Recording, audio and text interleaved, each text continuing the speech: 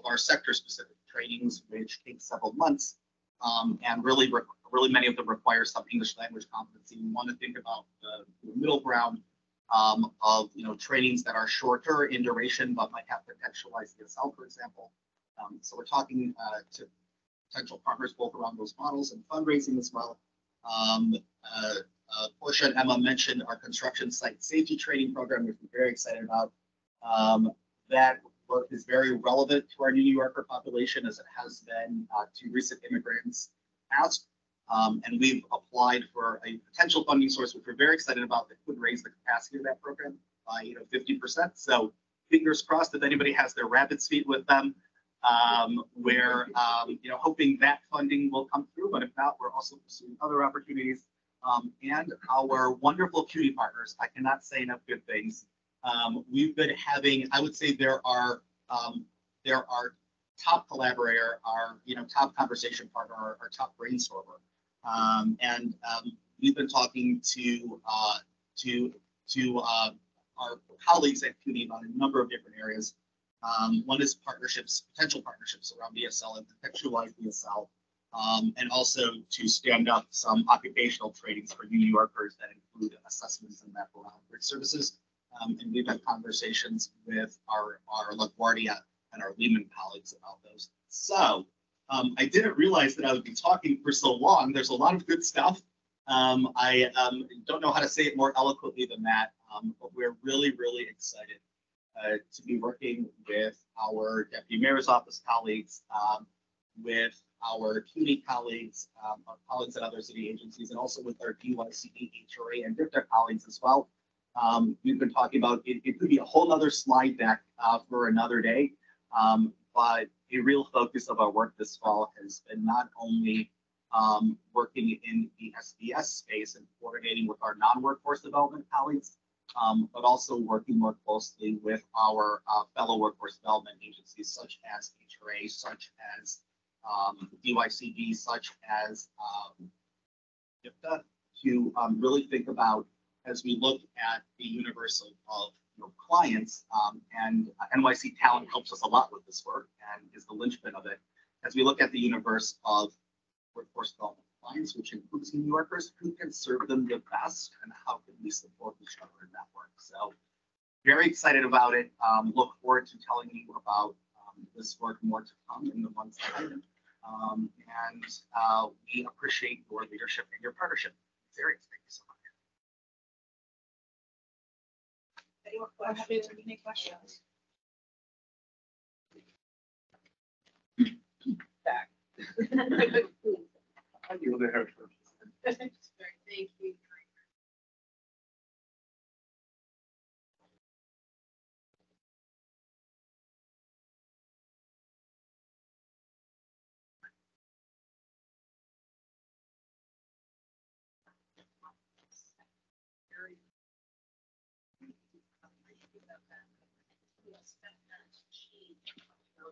Possibly initiative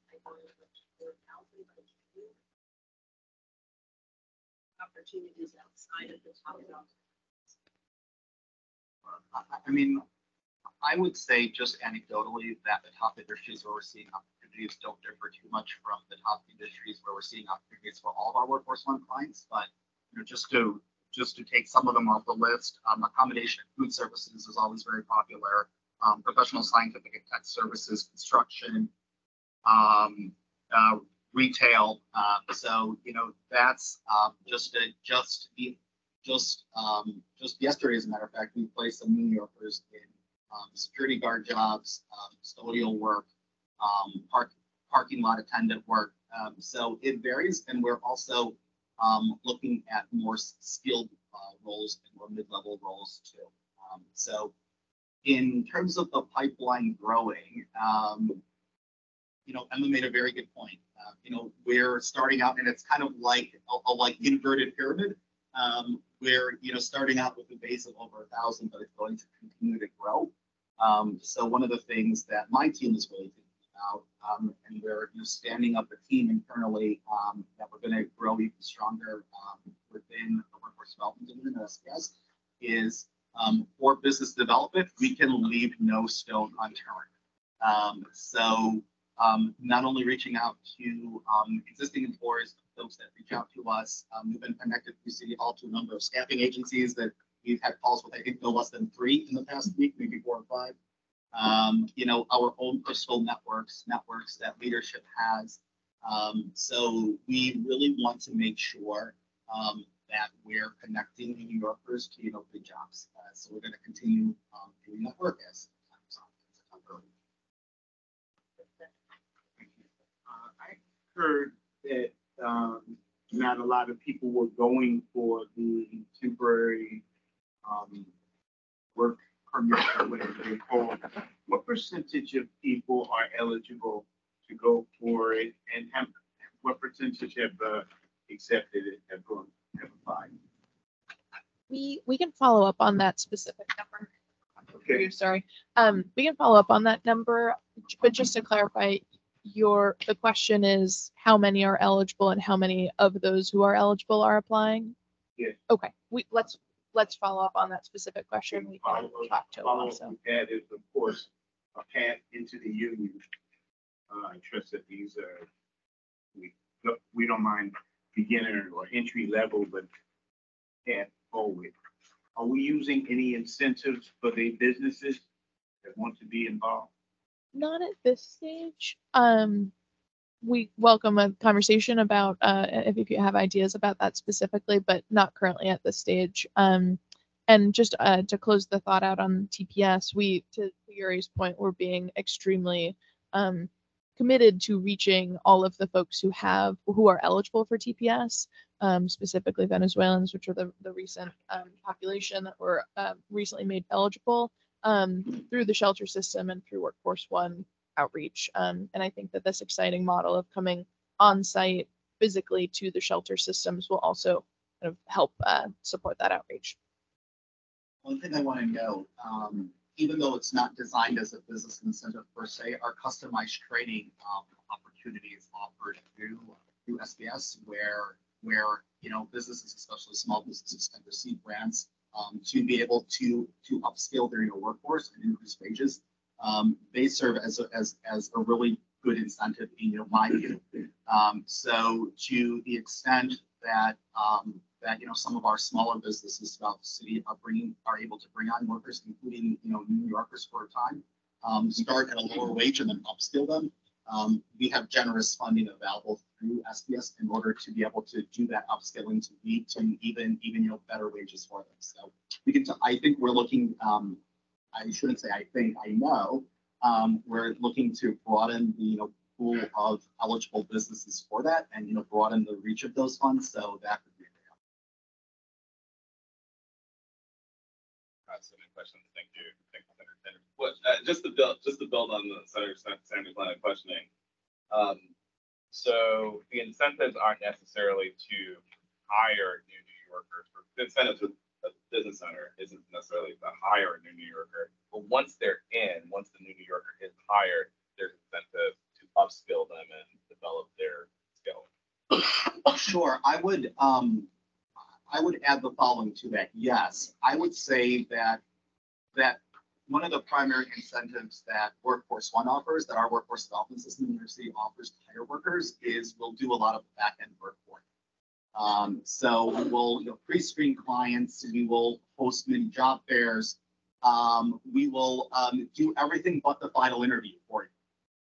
So to me, if you're a small business owner, if you're really busy, if you don't have a lot of experience in hiring, very much it's not an understatement to say that Workforce One could be your in-house shop for a lot of that work. So while we may not be offering cash incentives per se for you to hire New Yorkers, we are offering services that do have a tremendous value, especially to a small business owner or any business owner for that matter, who may not have the resources at the time.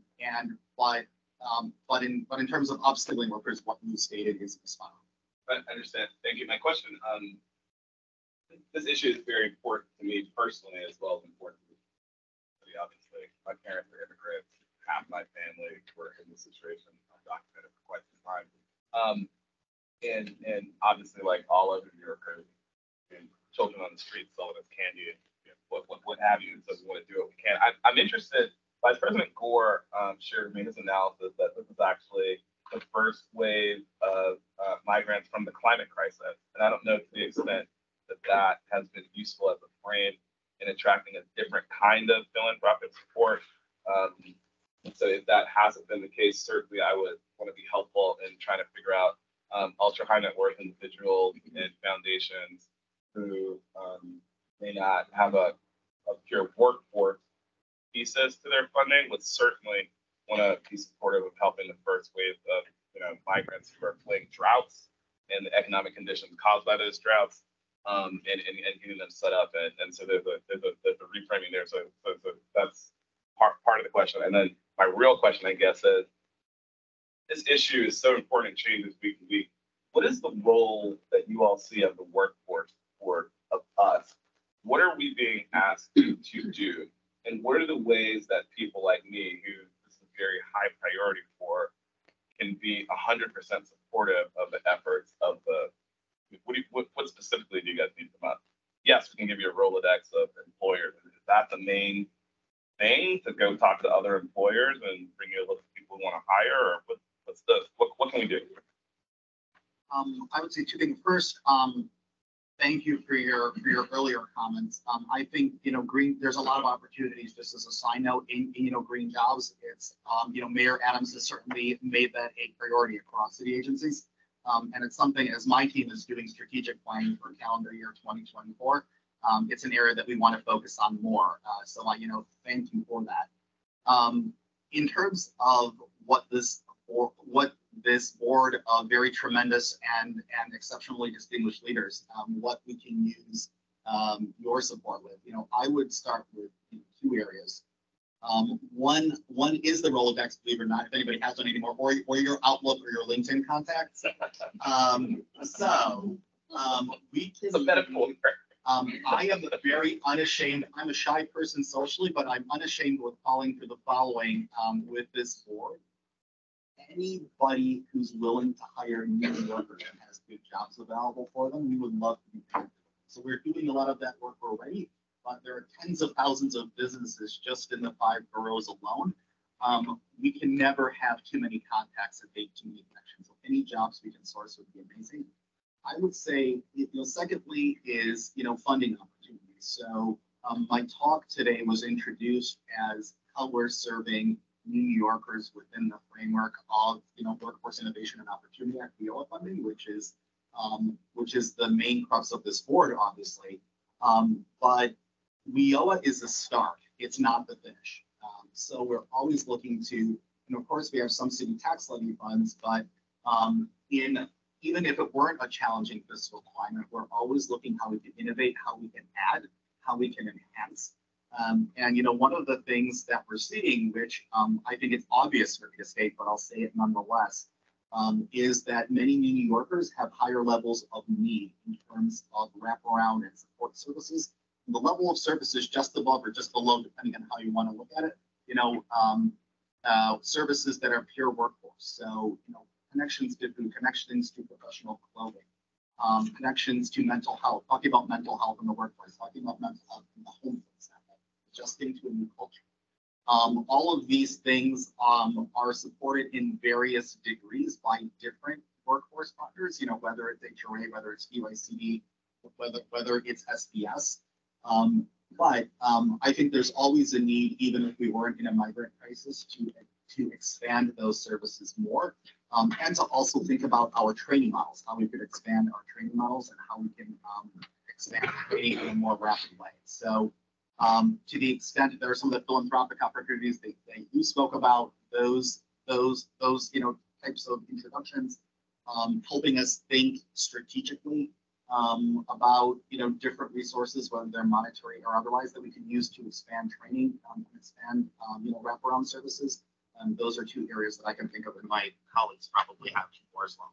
Yeah, I have two other thoughts. I absolutely appreciate the climate connection to this, and it absolutely is part of our philanthropy strategy, as is, I think when we take a step back, we've talked about this being impacted by climate, but also it's shown cracks in our housing shortage. So, going after the ties between that going after, immigration support and like legal services provider funding, I think it has exposed cracks that can be covered not just purely by migrant specific focused funding. So absolutely welcome a conversation on philanthropy.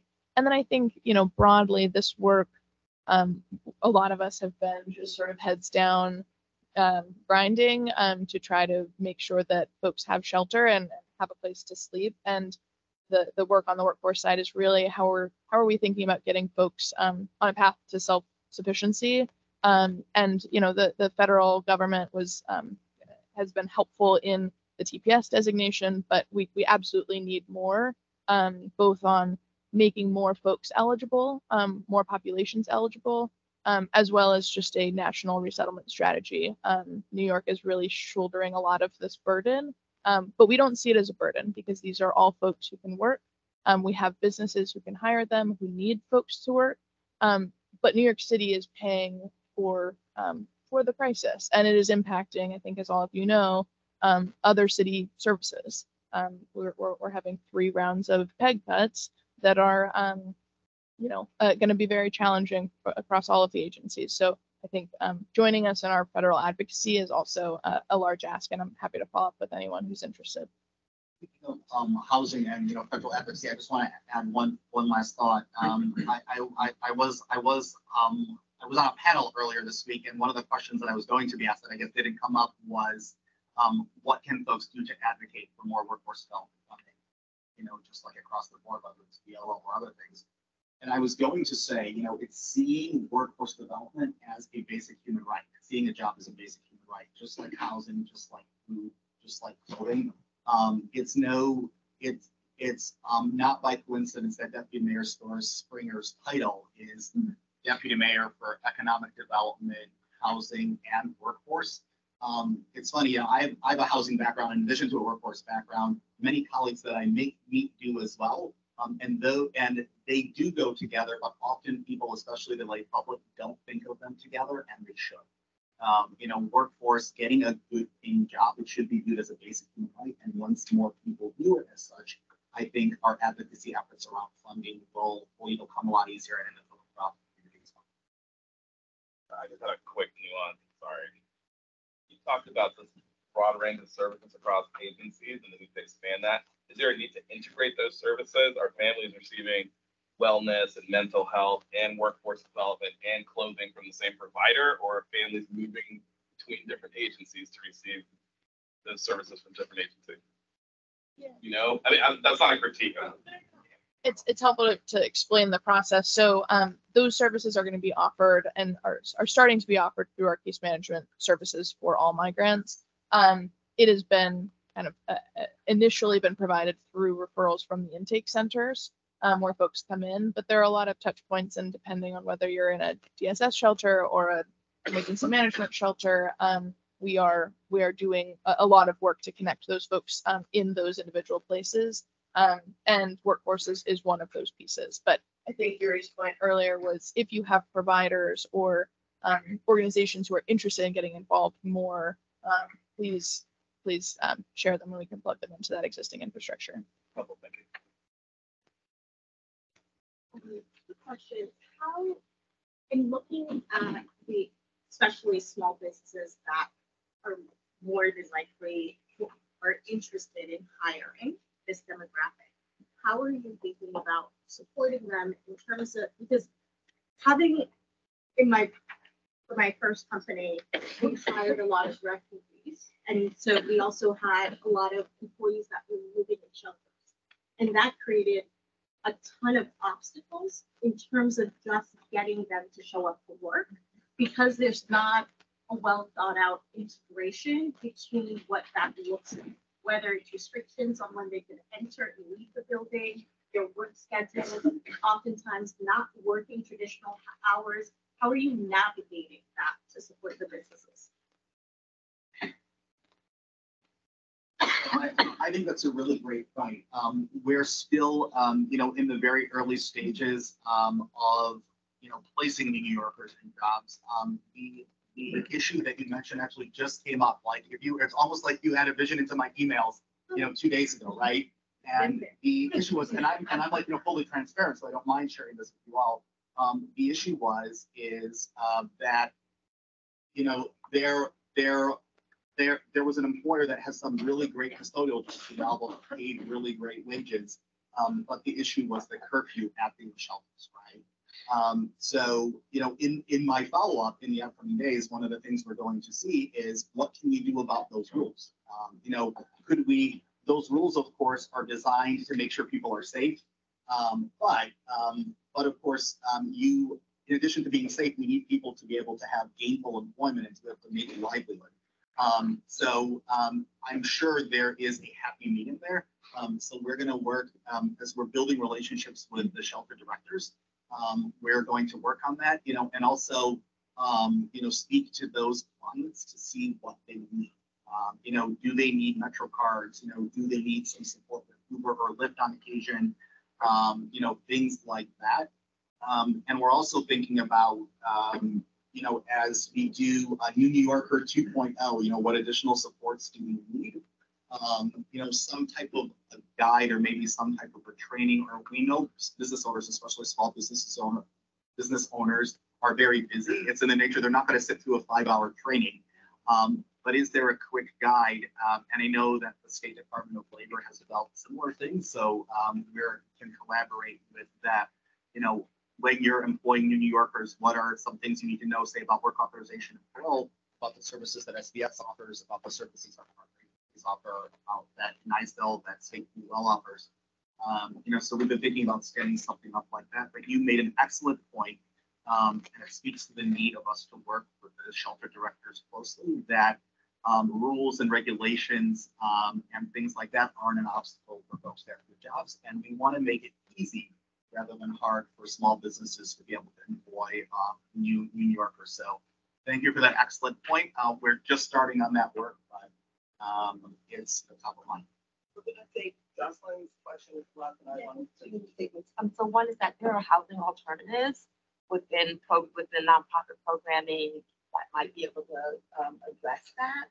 If you were thinking about how to expand those alternatives that are outside of the public shelters, right? And how could they do that? And then that kind of helps with thinking about the philanthropic strategy. I'd love to know what that strategy is, but I will say that having a clear ask of philanthropy of what you need, and if it's something like funding housing or stipends, and I will say, and I've said this 100 times with that, where I'm seeing the most success is when there's subsidies for small businesses in pay in the beginning is a lot more effective in having them hire than to ask them to have people go to training, right? So small businesses are really resistant to having their employees go to training. They need them there. So I think that the subsidies on the front end are more helpful. And then that's also could be part of your philanthropic strategy to say, hey, we want to fund this portion of, wages so that we can get them in for this longer time period. So I think that where I struggle is when there isn't a strategy and a real partnership between the city and philanthropy. So that's something that I'm sure other people on the asylum seeker team would say that other things need to be funded, but since we are in front of you, we will say that we will absolutely be coming to you with our workforce wish list. But also, I don't know if you've been plugged in with the work that some of our colleagues are doing at City Hall on the philanthropy side. So happy to. Yeah, but I would also say that, and just out loud, Breaking Ground has an amazing facility on Broadway in the city where folks can come in and come out as they feel, but it's small, right? So how do they expand that for they lose a bed, and no one's gonna lose a bed to work, a job. So it's something to think about. Thanks. Thank you. So this has been a great conversation. And clearly, the New Yorker situation is changing as we speak every day, trying to get a handle on what's happening. We have incredible colleagues across the government here. What I would suggest is we continue to have this conversation. So I think we're very clear that the government cannot do this. It's going to take philanthropy, it's going to take citizens, it's going to take advocacy at both the state and the federal government. So we'll put our heads together and figure out how do we continue to engage you. Because again, I don't think anybody knows the exact right way to do this on the scale that we are operating at right now under the very tight fiscal constraints we have. So really welcome the conversation that's like.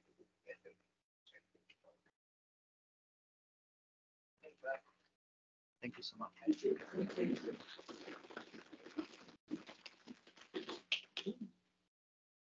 gonna shift the agenda a little bit, so to make sure that we get the presentation, that we missed the last time around. So now we're gonna hear, about an initiative, outlined there earlier this summer, a plan to advance the career success of people with disabilities. We're excited to welcome three guests for this conversation. Christina Curry, Commissioner, Mayor's Office for People with Disabilities. Martha Jackson, Assistant Commissioner, Mayor's Office for People with Disabilities. Martha, I have a new title, sorry. Oh. Martha's new title is the Executive Director for the Center for Workforce Accessibility and Inclusion, and she joined the New York City talent team earlier this, or last month. And her bio in the board book is the correct. And David Herman, Deputy Director, Mayor's Office for Economic Opportunity. That's the right title.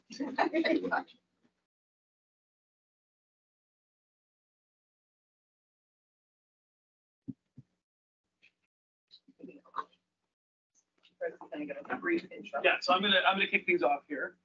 I've been working on this project alongside these great partners. I think we may have given a snippet of this in past meetings. Basically, this is a really unique partnership across three mayors' offices. So we've got the mayor's office for people with disabilities. We used to have Commissioner Curry here with us today. Our office, NYC Talent, which Martha is now a part of, and the Mayor's Office for Economic Opportunity, NYC Opportunity for short. And we've been working together to plan for quite some time. Over the summer, Mayor Adams announced the plan to advance the career success of people with disabilities.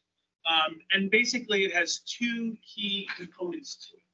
On the one hand, we wanted to increase investments in direct program services for people with disabilities. And a lot of those investments are in partnership with our colleagues at the Department of Small Business Services, SBS, in the Workforce One Career Center. So we're making investments in the Workforce One Career Centers to try to bring in more expert staff that can help serve people with disabilities in the centers themselves, starting in Brooklyn. And the other part of the plan is we're focused on systems change. So what Martha is heading up is the Center for Workplace Accessibility and Inclusion. And so that is not going to be a place where we are trying to deliver services. Rather, it's going to be how do we help eliminate barriers that make it harder for people with disabilities to pursue jobs and careers. There are financial disincentives. There's Medicaid income caps. There's all sorts of things that are disincentives. And Martha's going to talk more about the work that she is launching with the center. And then David's going to talk a little bit about his work with NYC Opportunity as a part of this broader initiative. And with that, I will turn it over to Commissioner Curry from the Mayor's Office for Disabilities. Next slide, please.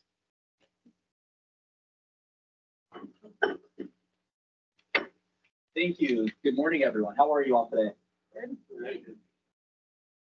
All right, I'm going to try that again, please. I can hear you. Thank you. So, good morning. How are you? Good morning. Better. Thank you. Okay, so just to let you all know, to clear the air, I came here before I joined MOPD as an advocate for the disabled. I'm personally disabled myself. So my perspective is different. Okay. And I'm going to voice for myself now, so it's not awkward. Oh. All right.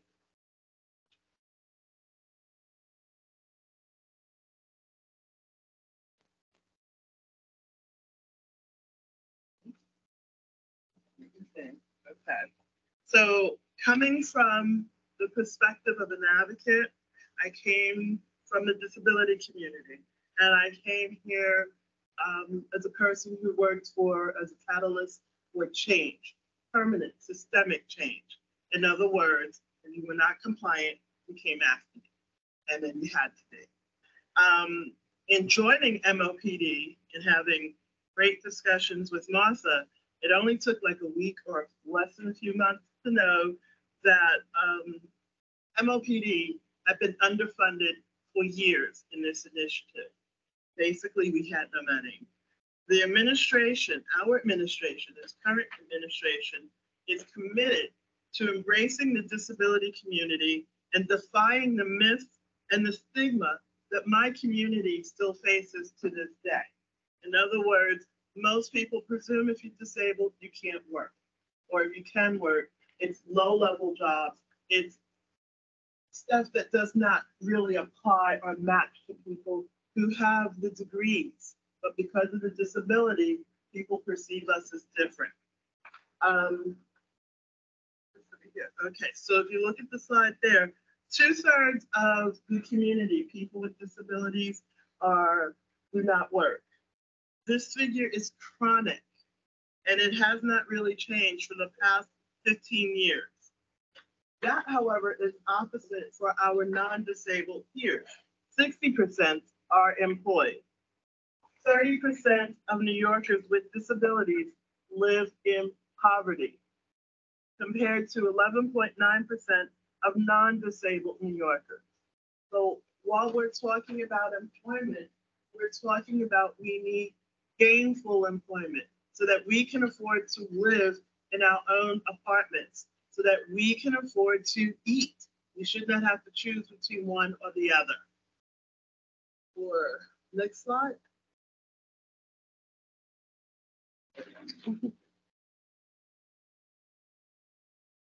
So what we're also talking about is the city has invested very little in employment services for people with disabilities, prior administration. We're not talking about this one. Over a 3-year period, the Mayor's Office for People with Disabilities raised more than $5 million from private foundations and additional state funding. I have to stop and acknowledge Martha Jackson for that. That was Martha's. And also additional state funding. Over a comparable 3-year period, the city invested only about $1 million. This included 5 baseline staff members dedicated to employment services. Again, that's Martha's efforts. So we need to acknowledge that, because this really would not be a discussion without her. For the next slide. Okay, we'll just move on. With a successful model in place, we, this whole team and others, are building on MOPD's NYC at Work, and that's the first public-private workforce program for people with disabilities. That's huge and very important to know. Launched by the Mayor's Office of People with Disabilities, MOPD, 5 years ago, they were working on helping New Yorkers with disabilities thrive in the workplace. I cannot be the only person who's working as a commissioner. Other people who are disabled can do the job when given the opportunity. Again, Martha, I want everybody to know, okay?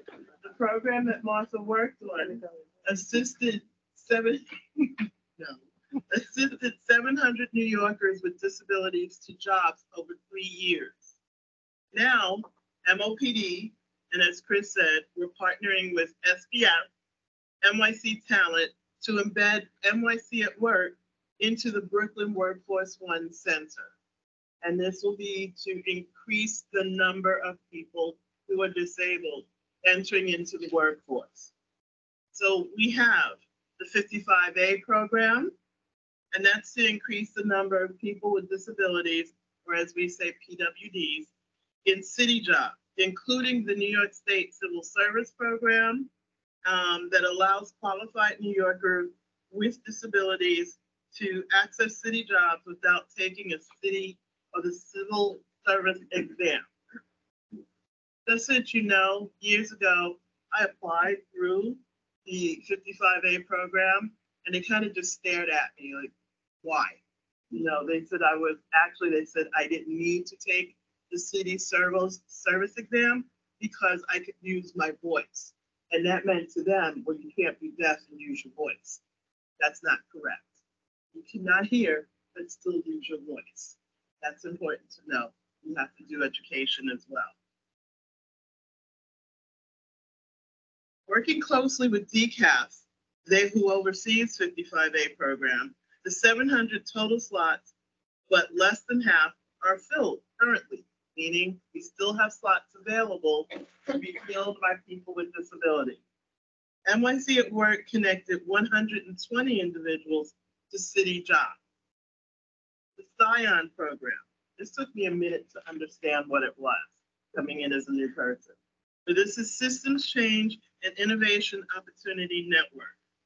New York State Department of Labor funded the program to expand the participation of individuals with disabilities in Workforce One Career System.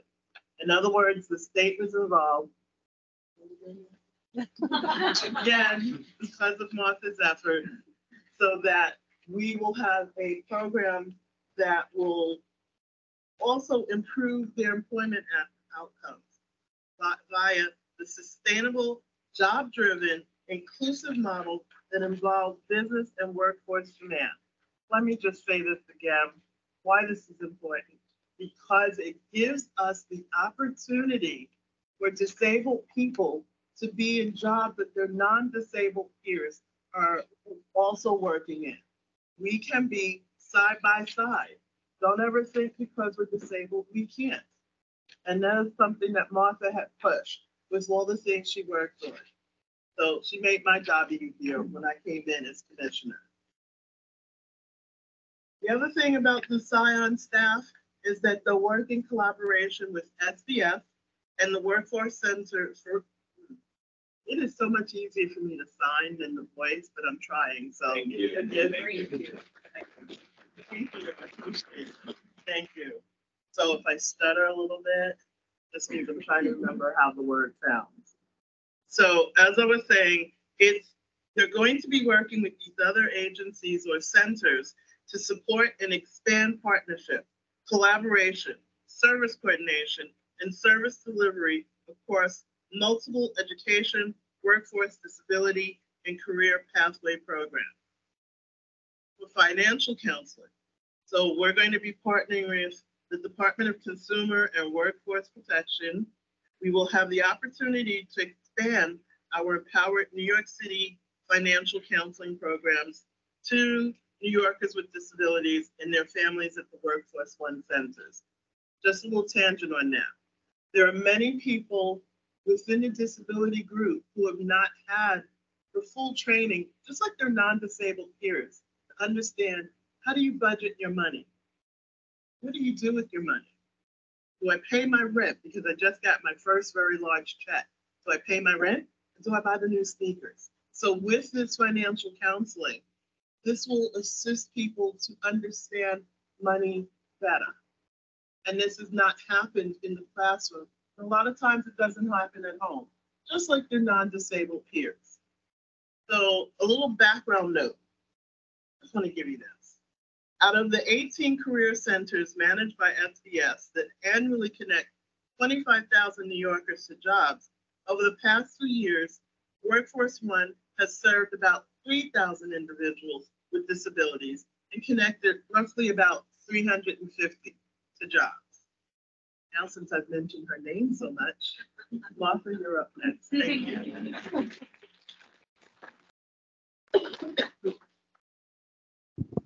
Thank you, Commissioner. Can you hear me? Thank you. That's why we get along. First of all, I'm really happy to be here and meeting all of you and talking about this, but I just have to take a moment because 8.5 years ago, When I joined the Mayor's Office for People with Disabilities, so did Chris Neal. Oh, he didn't join the Mayor's Office for People with Disabilities, but he joined, he was back in the workforce.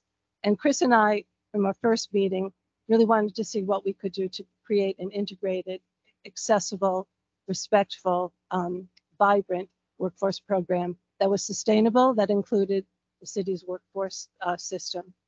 And we worked for 8.5 years to be able to do this, but under this administration, we were actually able to take the ideas that we had had for so long and move them forward. And I am eternally grateful to Chris. And he also allowed me to come over here with Abby and the team to be able to make these things happen. So if I could just have you just join me in thanking Chris Neal. So the Center for Workplace Accessibility and Inclusion. First of all, everything that we learned at MOPD, the pilots, the learnings, and the capacity that we have, we know that we've been historically siloed from those other city agencies focused on workforce development. The disability community is siloed, period. It's siloed by disability, it's siloed by funding. And because of that, people don't collaborate, and you can understand why. But through NYC at Work, we were able to kind of break down that barrier. We were not interested in the funding. We wanted to be able to make sure that other participants from our community-based partners had the opportunities for all the opportunities that we were bringing together. And there's no cultural, no central organization working in the disability workforce space to unite the field, and that's what really has been missing. So the center, which is now located here at the Office of Talent and Workforce Development, will be a public-private partnership. It is designed to tackle structural challenges that have impeded New Yorkers with disabilities from entering the workforce for so long. So we would be the intermediary needed to unite the field and ensure we identify and we address challenges holding people with disabilities from finding careers, jobs, and internships. We've already started establishing an advisory council comprised of employers, providers, funders, government partners, agencies, advocates, and members of the disability community. And most importantly, we must engage employers and workforce providers to help them make their workforce and their workplaces and their services more accessible. But we need the city to be the shining example of this, because we can't ask businesses to do what we're not doing ourselves. And that's a very important role that we are taking on. Partnering with key stakeholders to identify the most pressing challenges, align our public and private funding as we did at the Mayor's Office for People with Disabilities, and most importantly, advance a shared agenda for policy change. Historically, the data for people with disabilities has been just horrific. And so we are going to be centralizing data and tracking. We're going to identify, promote, and scale the best practices that we know exist, because in some cases we were part of creating those best practices, but we need the business community to be able to support us. And this is really interesting as well. I think you've heard it, how important CUNY is to all of the workforce programs, but infusing accessibility design into computer science courses across CUNY to ensure that the next generation of technologists understand why, but most importantly, how to design software and hardware products that are, I'm going to use finger quotes here, born accessible. You don't have to make something, go back and try to remake it. You make it right from the very beginning. And launching a talent investment fund, investing in promising practices for serving people with disabilities, and for making mainstream programs fully accessible. And then finally, partnering with NYC Opportunity to co-design new innovative workforce services serving individuals with disabilities. And for that, I'm going to turn it over to my partner, David Berman. Good morning, everyone. I'm so excited to be here with all of you and with this superstar panelists of mine here. I've been working over many months with this team to develop the plan. And one of the things our office does, the Mayor's Office for Economic Opportunity, is we're really focused on using research, data, and innovation to solve problems like poverty and to promote equity. And so when we had the opportunity to partner around this issue, I think we were really excited because we were also recognizing, has already been said, just how underinvested in this issue has been, the lack of research and evidence around what types of strategies are most effective for these communities really struck us. And so as the plan was being developed, our office decided to pursue a new initiative as well. And for those of you who might be familiar with the Mayor's Office for Economic Opportunity, we've invested in developing a lot of different workforce initiatives with city agencies over the years, programs like Jobs Plus, Advance and Earn with DYCD, many different agencies we've worked with to develop workforce programs. And so we felt there was a really exciting opportunity to do some new investment here.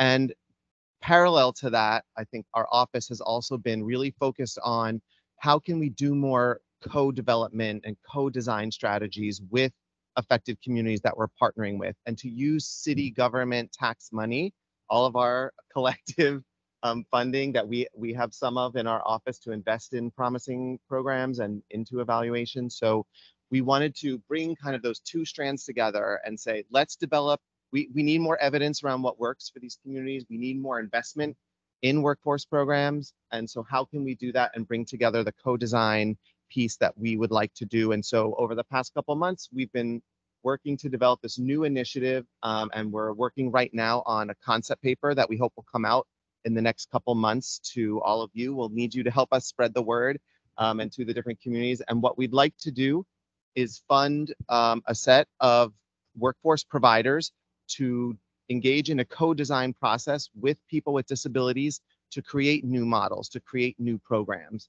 And so the idea is we would select a design firm that will support all of these nonprofits or other types of providers that will develop programs, and then fund a planning process over several months with each of the selected providers who will each work with their communities to develop new programs.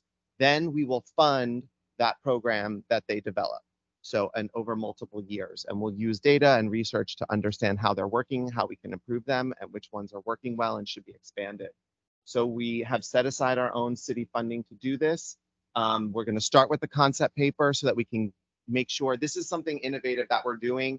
While we use co-design in a lot of ways in our program development, this is a really intense form of that we're trying to demonstrate other city agencies could use more broadly. So that's part of our goal in doing this, is just to demonstrate that co-design is important and effective way of creating new programs, rather than just saying, here's a top-down model we're going to fund and you have to do these 10 things the way that we tell you. Instead, we're saying we're going to invest in you working with your community to tell us what program you think will work best, and then we'll partner on that. So we think with the funding that we have, we could probably support 3, maybe 4 organizations who will do this work. As I mentioned, we'll also be funding a design partner who will work with those firms to support them through a design process that we think should last around 9 months. And then we will be funding the projects that come out of that. So we're hiring a staff person right now who will be helping us launch this. And as I mentioned, we've been working collectively, all of us, on this concept paper. And so you can expect to hear more about it soon. We'll want everyone's feedback, and we'll use that feedback to really finalize an RFP that we'll release soon after the concept paper. So that's kind of the gist of it, and it's one that we're really excited about. We expect different models. We expect some of the models might be more focused around job training, creating a whole new type of workforce preparation initiative. Some could be transforming an existing big system or big program to make it more accessible. So that's another thing that folks could apply to do. They can also apply to work more directly with employers around making their hiring practices and their existing workplace more accessible and more successful for people with disabilities who are there. So we're kind of open to different types of approaches, and we hope to fund a bunch of different approaches so that we can really increase. So that's kind of it in a nutshell. I know we don't have too much time, so I'll just stop there, and I'm sure folks might have questions for all. Thank you.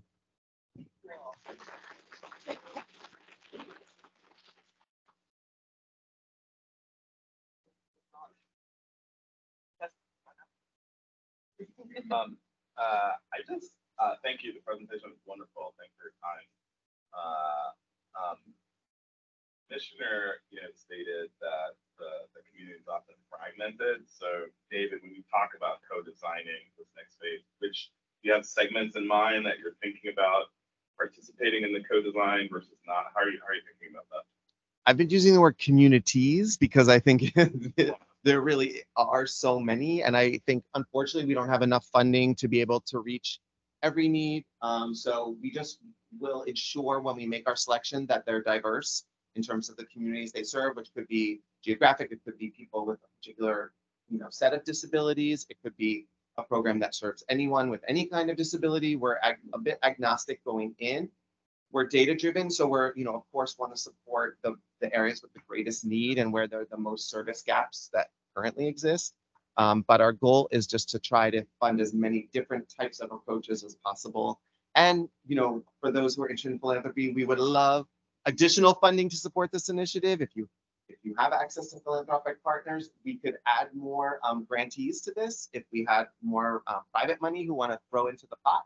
So we would be very excited to be able to make more awards and serve more communities. Hi, I'm Ada. To that point, I guess, where can you give us sort of like a lay of the land, like when you're talking about different communities and different facilities? Yeah, what are we talking about? I'm going to turn that to my comment. When we're talking about different communities, it could be sensory, as in hearing, vision. You can go over to the atypical neuro section of the community, which would include those from the autism spectrum, TBI. You also have physical disabilities. The physical disabilities itself breaks into different groups. Those who use chairs, those who use mobile assistive device like I do, those who are dependent on human guides to help them because of their disability. When you talk about physical disability, also, it could be someone who's an amputee because they don't fit in the same needs category as someone in a wheelchair. We go the entire spectrum. That also includes those with the invisible disabilities, chronic illnesses, and so forth. So as you can see, it's a vast landscape. And believe it or not, we don't all mix together and we don't have the same needs as one or the other does. Then there are the groups like myself who are considered multiple disabilities, multiple disabled. So it's a challenge on who you're going to pick from or what you really need that will help or assist the majority of people. It's really going to be interesting when we look at the various communities, and that's how we refer to ourselves as communities, not just one.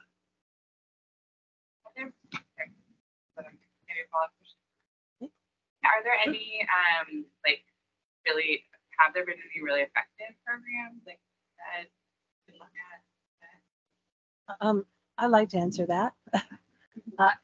So NYC at Work, which was the program that came out of the Mayor's Office for People with Disabilities, was really to address the joblessness situation. I joined in 2015 to address that. I looked at a lot of different cities, a lot of different programs, but basically, I will tell you the one thing that I learned is that whenever you're talking about employment with people with disabilities, you're never talking to employers.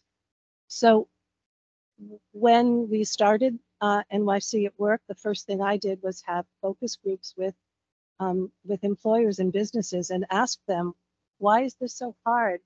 How can we help you? What do you need? And just briefly, I will tell you that no matter the sector, they all said the same things. Number one, we don't know where to get the talent. Number two, we don't have dedicated staff and resources like we do with our other initiatives. Number three, we don't understand disability. We're not educated. Reasonable accommodation, we are afraid of that. We're afraid of liability. Number four, human resources. We usually stop the process at the door because they really are afraid about what's going to happen if they hire someone. And mostly, oftentimes, people will say, before I'm going to hire somebody, what happens if I have to get rid of them? And then the last thing is that when someone does get hired, usually there's no career growth. So you have that idea, the poster person in your office who's had the same job for 14 years. and has never been able to move up. And that's actually what NYC at Work was based on. The businesses don't know where to get the talent, but we do.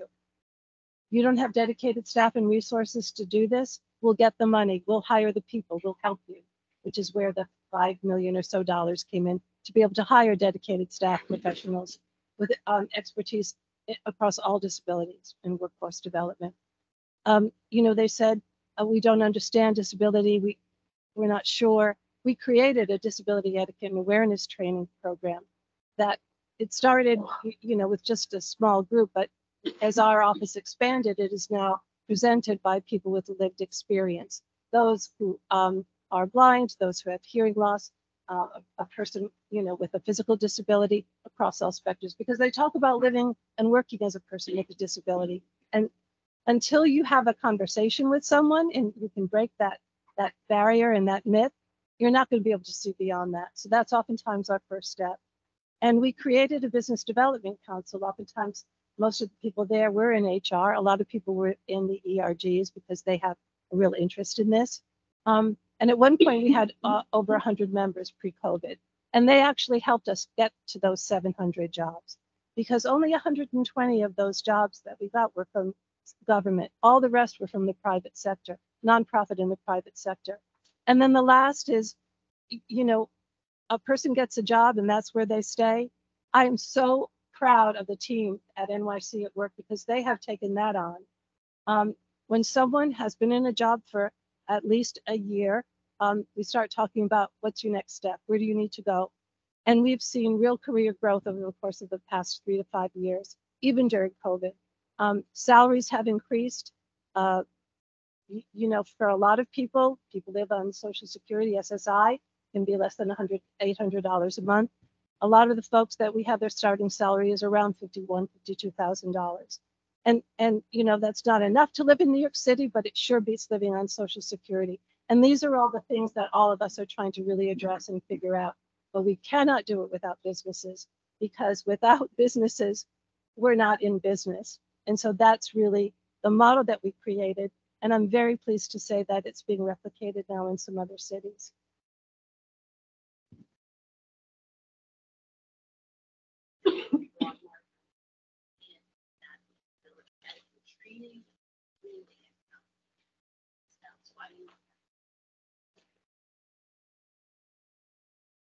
It is still available, and I think we've helped over 6,000 folks get connected to the training. We've done it, the team did it virtually all through COVID. It's still available to do in person, but part of what we're going to be working on here is actually creating those trainings for our business community, so they will have access to this. We know that you don't know what you don't know, and if no one's telling you or sharing, you're never going to be able to get to the next step. And the truth of the matter is that people with disabilities like ourselves are dedicated, resourceful, committed individuals that want to do well. They want to be part of a mission, a goal. It's not just about the paycheck. And I think it's really important to understand that the disability community is one we can join at any time. And so keeping that in mind, because you might be looking at somebody who on the other hand might be looking at you. And you need to think about that, because the truth of the matter is that we're all getting older.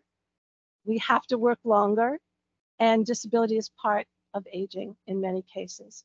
So there's a lot for us to do collectively. And I'm open and willing to talk to anybody who has any ideas about how to move this needle forward. And if you're interested in disability etiquette and awareness training, or talk about how we've helped businesses, please don't hesitate to reach out. I will say, once again, for my previous company, I hired a lot of employees with hearing loss. One of the things for me that I really appreciate as an employer was that we provided support for orientation for the employees. Whenever I needed to have a meeting, that we needed to make sure that the communication was clear, and there was an HR related meeting, that there was support also provided.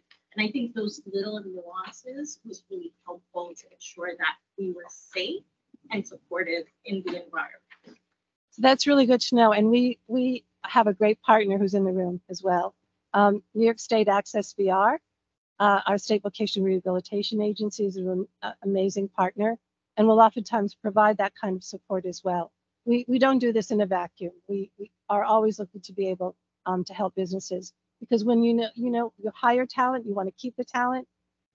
It helps your bottom line, but sometimes you need a little help to do that. There's also a lot of tax credits. There's on the job training dollars where accessible. There's so many opportunities to create a really inclusive and accessible workforce. So thank you for that. Thank you for that very informative presentation. We are going to leave the report for from DPYD for our next meeting. So let's have a round of applause.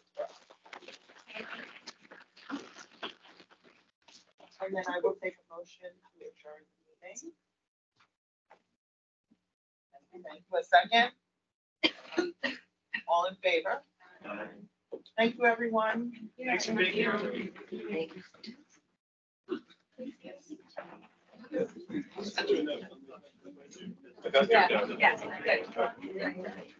Everybody's on my team. I know, right? I'm not a person. I guess. It's not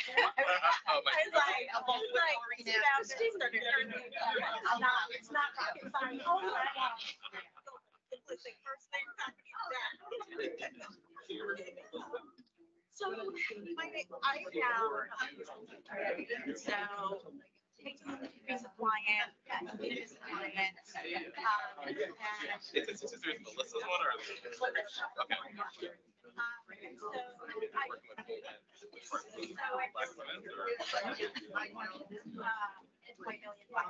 Okay. So I built their policy. So I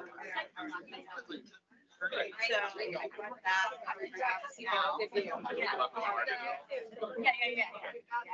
Thank you. Good meeting. Seen her, that she like. It's a powerful New Yorker now. There we go. Not bad. Oh, we'd love to do Like, that. just like everybody left. So. I'm assuming you did that with everybody, because it was like, yes, oh yes, I will be there.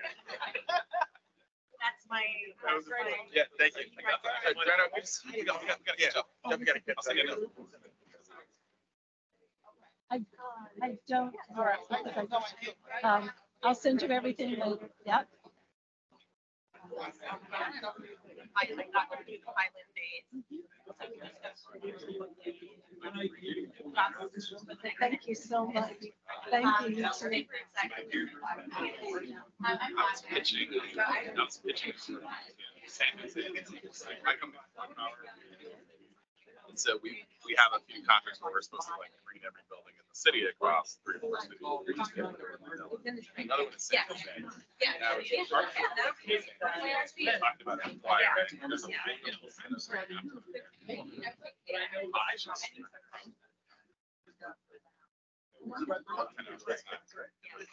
No, thank you so much.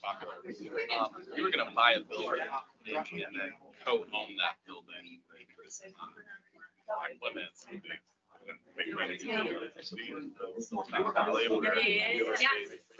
Actually make their money as startup stuff. And I was thinking of you guys for that because I've been pitching, kind of like worker, small business, co-ownership of real estate assets. Stalls. I know. One. And two, we're building a construction company platform that's going to be led by a Black. You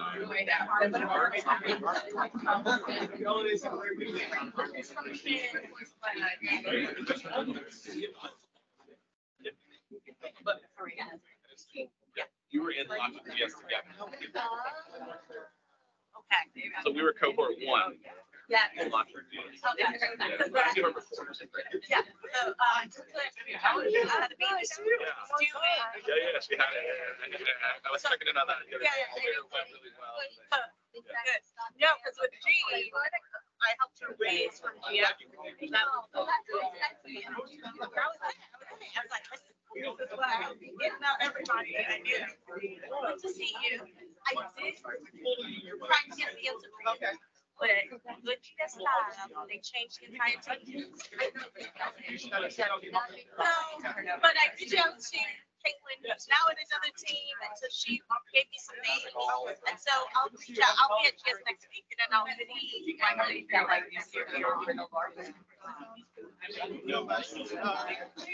Let's see, have a great conversation. All right, thank you. 75, 80%, 75. Helped her raise. That Yes. means 1,000 employees, there are police jobs. We also have promotions from within. What entry level job? Definitely easier. Wow, really good. I've actually just been looking at Yeah. a So,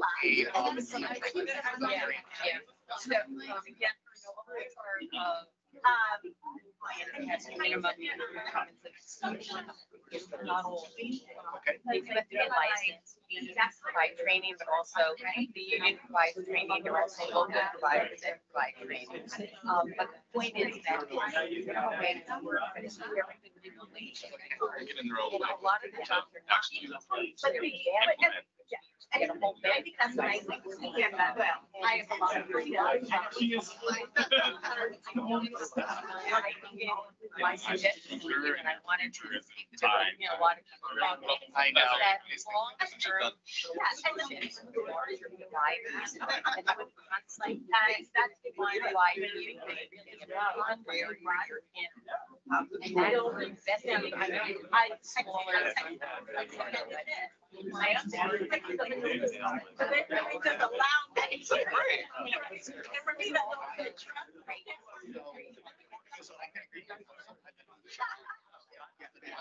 I'm very transparent. So one of the things I can put a nice say, well, let's get our business development meeting update. My process is we need to tell you. Kind of do double action.